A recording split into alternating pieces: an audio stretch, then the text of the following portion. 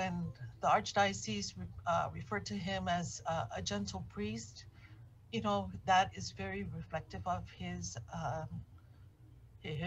person, because he was a very gentle soul. Catholic Social Services Executive Director Diana Calvo first met Monsignor David Quitugua back in 1979.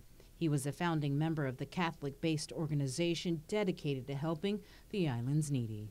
We've had some really good chats, conversing with him at the rectory and him sharing, his thoughts on what's transpiring in the new years, if you will, the differences between then in the 70s and what's happening now,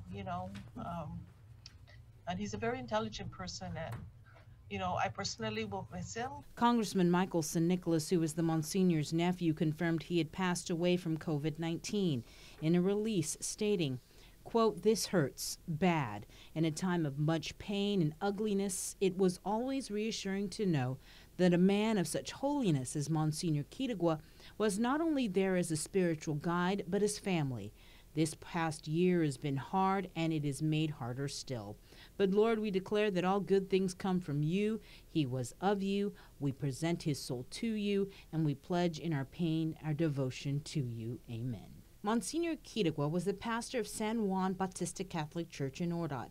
He had served as pastor there since September of 1993, before his retirement 4 years ago. Archbishop Michael Burns extended his deepest prayers and condolences to the Quitugua family, his fellow clergymen, and all in our Catholic Church and community in general.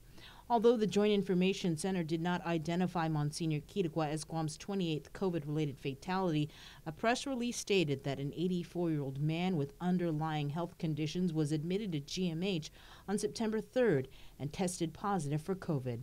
He passed away on Tuesday around 4:30 in the afternoon. We will miss him, and we have staff that's reached out to the family to just offer our support for whatever that they would need.